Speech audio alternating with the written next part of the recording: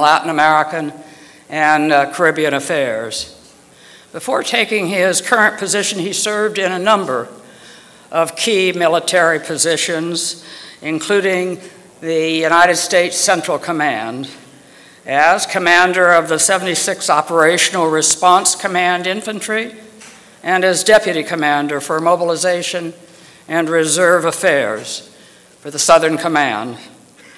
He has been deployed 5 times to Iraq, 3 times to Afghanistan, and spent 17 years in South America, which included 12 years in Brazil. He graduated with a Bachelor of Science degree in engineering from the U.S. Military Academy, earned his master's degree in public administration from Webster's University, a Bachelor's of Arts degree in history and Portuguese at Oxford University as a Rhodes Scholar, and a doctorate in international relations from Columbia University. He has written 4 really fine historic military books based upon Latin America and Army experiences, including Wars Then and Now, In War's Shadow, Waging Peace in Central America, the Army and Low Intensity Conflict, and In War's Shadow at the Edge of the Cold War. He is a recipient of a long list of awards, and I won't name them all because we want him to have full time, but they include the Defense Superior Service Medal and the Bronze Star with an oak leaf cluster. General, we are thrilled that you joined us this morning. Thank you, Ambassador.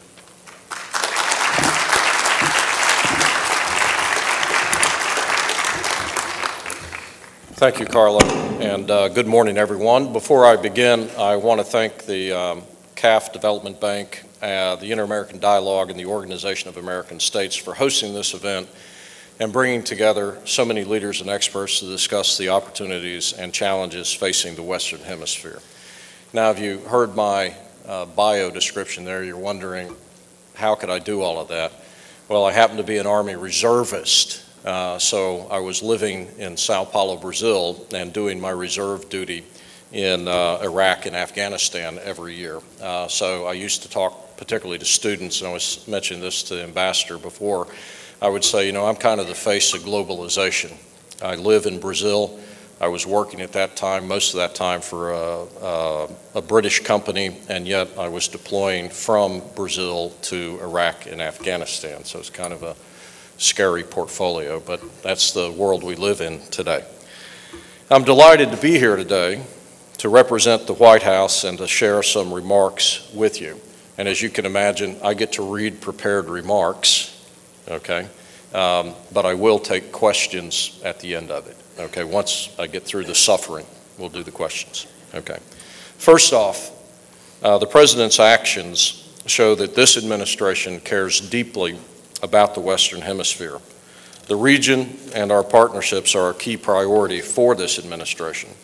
From the 5 presidential visits that have already occurred at the White House and the more than a dozen presidential phone calls to heads of state in Latin America, to the Vice President's trip to Central and South America just last month, and all the conferences and exchanges in between, it's clear that our administration understands that the region's security and prosperity directly affects our own here at home.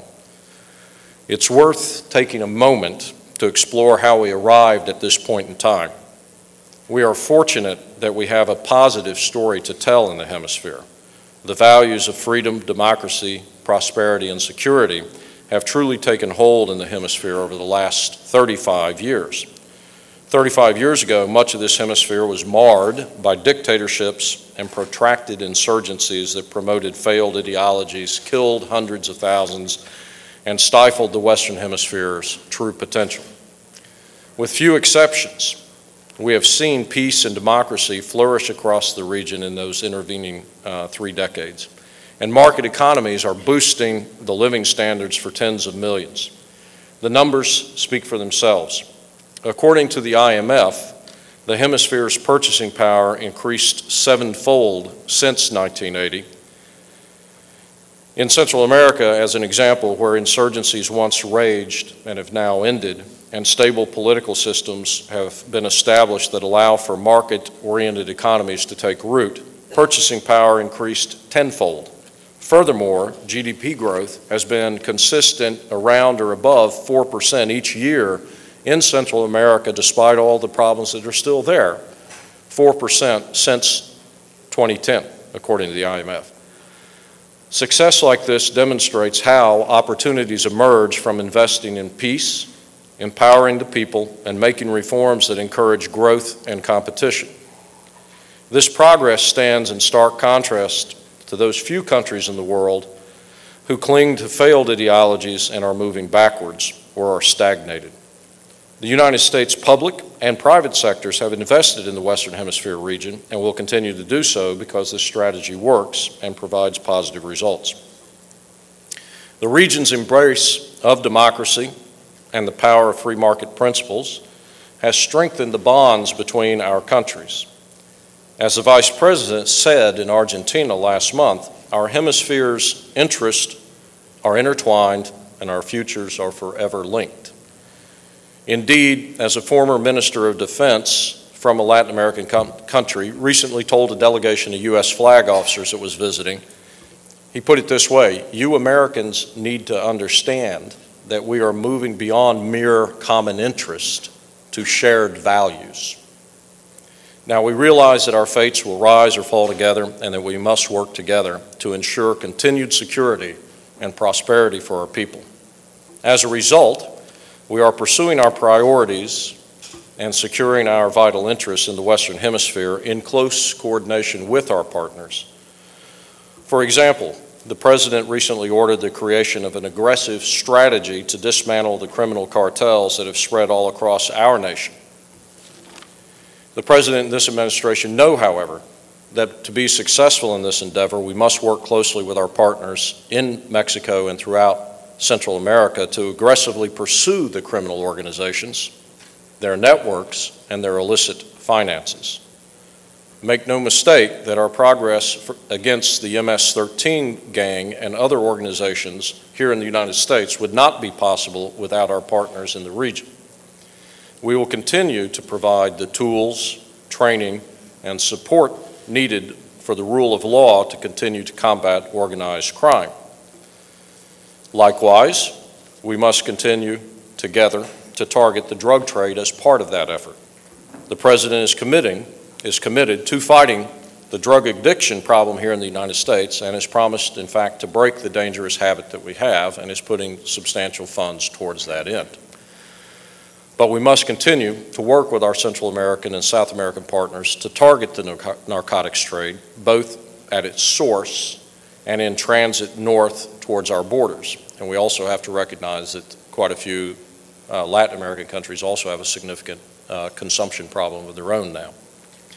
After all, it's worth recognizing that the fighting over these transit routes and distribution nodes is what causes the deaths of so many people across particularly Central America and Mexico as the drugs transit to the north. Of course, we are alarmed by the recent record numbers of coca cultivation in Colombia and opium poppy cultivation in Mexico, both of which have been on the rise now for several years. And we urge our Colombian and Mexican counterparts to take the lead in eradicating the narcotics problem at its source, and we are committed to doing all we can to support them. Both of these countries have been valuable partners for training of security forces across the region, and we hope that with Colombia's historic peace agreement with the FARC now being implemented, that we may have greater resources to devote towards denying safe haven for narcotics production across Mexico and the source countries in South America. While we are concerned with the destructive effect of drugs on our people, another corrosive agent also threatens to undo the progress we have achieved, and that is corruption, which, if unchecked, could erode the foundations that uphold our democratic systems and the open markets that have fueled so much growth across the Western Hemisphere. The scale of this problem is staggering, as we saw from the largest scandal in the region, Operação Lava Jato, which is not just a Brazilian problem. The tentacles reach into several countries and across continents. We have made much progress, but we still face challenges in ridding our hemisphere of corruption, and our administration welcomes the robust discussion hosted by this conference on this important topic. That we are willing to discuss corruption openly underscores our collective interest in finding solutions to address and solve the problem. And we look forward to any recommendations that may come from the discussions here. And we commend Peru for having all of us focus on democratic governance as a means to fight corruption during the Summit of the Americas that Peru will host next spring. Open discussions like these are important not only for solving shared problems, but also for ensuring that our trade partnerships are as effective and productive as they can be. As the Vice President observed in Chile last month, the United States is the largest trading partner for 2/3 of this hemisphere, and our trade across the hemisphere last year, U.S. trade, was more than double our trade with China. In terms of exports, we export almost 5 times as much to Mexico, Canada, and the rest of the hemisphere as we do to China. Latin America, meanwhile, has doubled its direct investment in the United States since 2008 at a pace that is still gathering steam. And we are thrilled that Argentina will be hosting the G20 next year, as this reinforces South America's significance in the world and as a trading partner for the United States. While we have shared the success of growing trade, we should not take this for granted. We can always do better. And that is precisely what our President intends to do as we modernize NAFTA with Canada and Mexico. We are in agreement that NAFTA needs updating. The world has changed significantly since this agreement came into effect 23 years ago, and so have our economies. We must account for important aspects of international trade that simply did not exist in 1994, but are indispensable in our highly digitized and interconnected world today. NAFTA needs to modernize to remain relevant, boost our competitiveness, and address trade imbalances. As Ambassador Lighthizer, our trade representative, said in his opening remarks at NAFTA last month, we must also develop provisions for NAFTA that can be used far into the future and that are flexible to account for future innovations. Only then can NAFTA bring us freer, fairer, and reciprocal trade, as well as deeper ties with our partners over the longer term. Finally, amid an overall good news story that we are promoting within our hemisphere, I would like to share some thoughts on the most glaring crisis that faces us in the Western Hemisphere today, and that is Venezuela's descent into dictatorship and its self-inflicted downward spiral economically. The Venezuelan regime's behavior is repugnant and contrary to the forward progress we have seen across the rest of the region.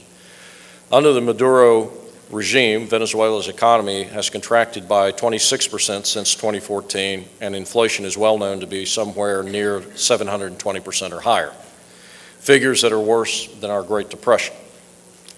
Although we have discussed the Western Hemisphere growing prosperity and increased standards of living, we see the polar opposite in Venezuela. It should be unthinkable that basic foodstuffs and medicine would run scarce in this hemisphere anywhere in 2017. In a similar way, we should never have such a humanitarian crisis unfolding as we do now in Venezuela, as Venezuelans seek asylum across the region. But that is the sad reality of this man-caused disaster. By any reasonable metric, the regime has failed the Venezuelan people and is turning Venezuela into a failed state. What was once one of South America's most prosperous nations is now one of its poorest and one of the world's most corrupt. The President has made his sense of urgency very clear on resolving this crisis, and we have taken several steps of our own to punish the regime and the members of the regime while still trying to support the Venezuelan people. And we are glad to see that the region is unified in calling on the Maduro regime to restore democracy and basic freedoms. Brazil, for example, was instrumental in expelling Venezuela from Mercosur, and we applaud the 12 countries that came together to sign the Lima Declaration. These are unmistakable signs that the Western Hemisphere does not tolerate the path that Maduro has chosen. If we wish to successfully avoid a second dictatorship taking hold in our hemisphere, we must see more action from all of us. Everyone gathered here should consider what we can do to effect positive change in Venezuela while there's still time. But as we discussed earlier, the continued security and prosperity of our region is a responsibility that we all share. And now is certainly no time for hand-wringing. Although we face challenges, the Western Hemisphere has significant cause for optimism. We are more connected by ideas, values, and economics than ever before. Our bonds are strong, and opportunities exist to make the 21st century a century of prolonged prosperity and lasting security across North, Central, and South America. The Western Hemisphere has a committed partner in this president and his administration to make that happen. Thank you. And now I'll take some questions.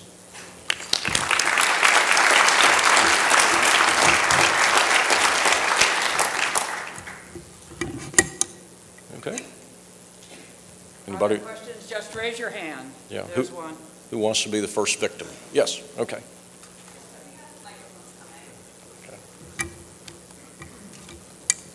Yes, sir. Evan Ellis, U.S. Army War College. First of all, thank you for your service, General.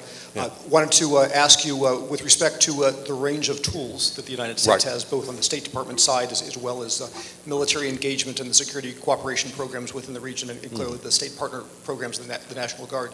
As you look at the range of tools that we have, as we try to continue to be a partner of choice to the region, maintain governance, good governance, maintain prosperity, particularly in light of other alternatives offered by China, Russia, et cetera. What do you see as some of the tools which perhaps have been underutilized or which could be utilized more or differently in this environment of scarce resources to more effectively be that partner of choice? Okay, great question. I think, at least in the military, we always talk about 4 elements of power, right, that we have: diplomatic, information, military, and economic.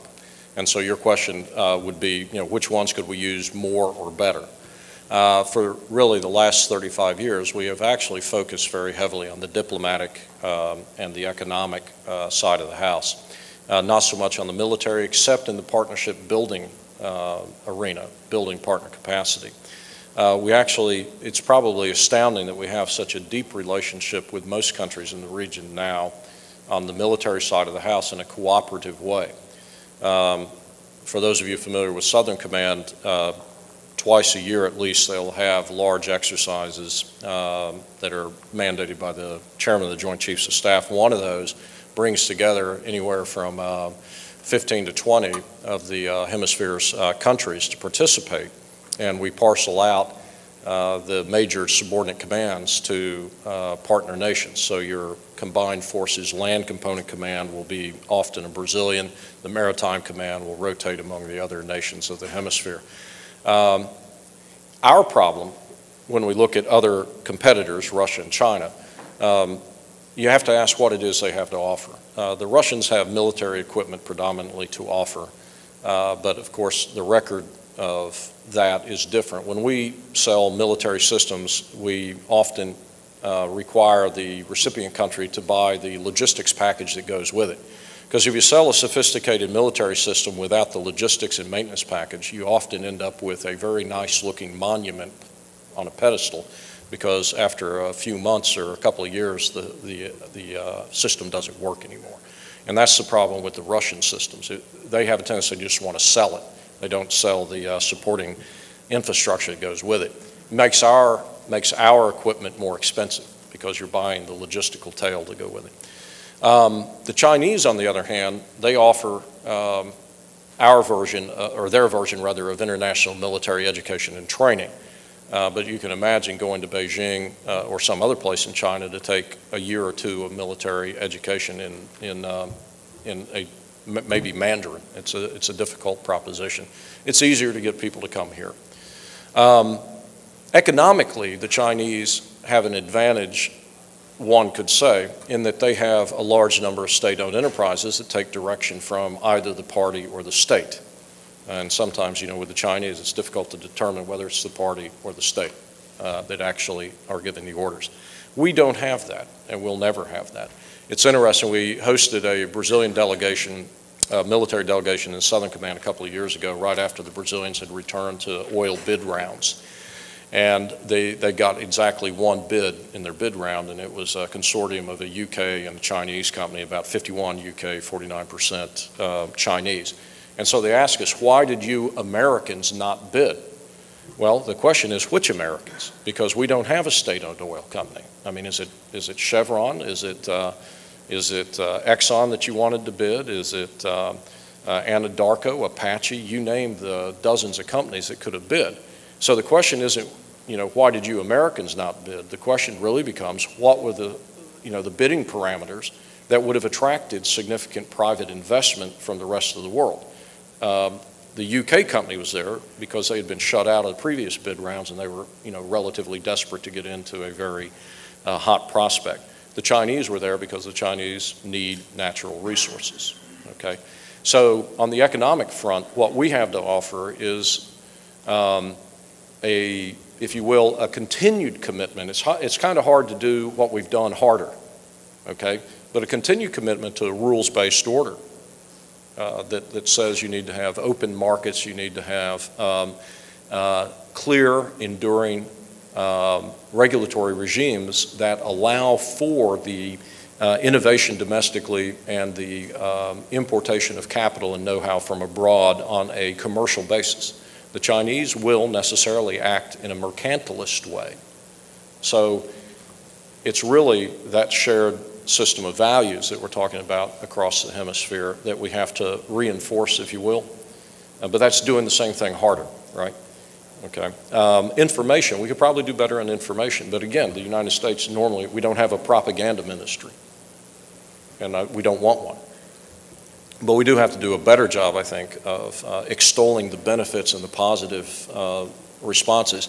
I still go to a lot of Latin American conferences, and if you're not careful, it lapses into the discussion that sounds like it did 35 years ago, if you're not careful, which is not true, all right? The hemisphere has fundamentally changed for the better in 35 years. But if you're not careful, it's almost like sackcloth and ashes at these conferences where people talk about how bad things are. And it's kind of like I had the same, many of the same people work for me for 15 years in Brazil. And they had moved up the economic ladder tremendously in that time as individuals, these Brazilians. But if you listen to them as they were talking on their cell phones, as they were Facebooking, as they were shopping online for a new TV, they would talk about how bad things were. 15 years before, none of that existed. So we have a tendency, to talk down things when we maybe ought to talk them up, and that's the eye of information. And that's why conferences like this are so important, okay? Because most of you that have been involved in Latin America, you know the progress that has been made, notwithstanding the challenges that remain. I hope that answered your question. Okay, that gives you a footnote. You can take that back and put it in your War College thesis. Okay. Yes, ma'am. Thank you, General. My name is Marta Lucia Ramirez from Colombia, and I would like to know your perspective about Maduro's militias. He's arming this civilian population. He was preparing some military activities 2 weeks ago. So how is your perspective about these Bolivariana militias? Of course, it was installed by Chavez many years ago. And if you believe that some foreign people in Venezuela, maybe some Russians, some people from Cuba, could have a kind of a threat for Colombia's security and maybe security in the region, because as you know, they invest a lot of money in armament and yes, a lot of armament. So you believe that it could create a kind of a threat security? Yeah, I think the thing that should concern us all about the militias is, it's not unusual in dictatorial regimes to have party troops, right, that operate outside of the formal structure. So just to use an example, in the old Noriega regime, they had the dignity battalions, if you got popular dignity battalions. So the reason those are dangerous is because they become tools of repression domestically, They're not particularly useful in a national defense role. They become more useful in an internal repression role. So to the extent that you see those things grow, particularly in a nation that, like Venezuela right now, that has a fair amount of social fracturing, we should be worried about them from the humanitarian side of the house and what they might do if things continue down the path they are, with threats to the opposition, threats to anybody in the street who opposes the Maduro regime. That would be our concern. And then you'll have spillover effects on bordering countries, mainly from the humanitarian people fleeing the conflict, right? Which would be something that we see time and again around the world as states fail, you know, in the progressive sense of the term, failing before they reach the failed state. Okay. Yes, yes, sir. Hi, I'm Ola Gitkin. I'm with Tellurian, and we're building LNG export facility in Louisiana. And I wanted to ask you how you think about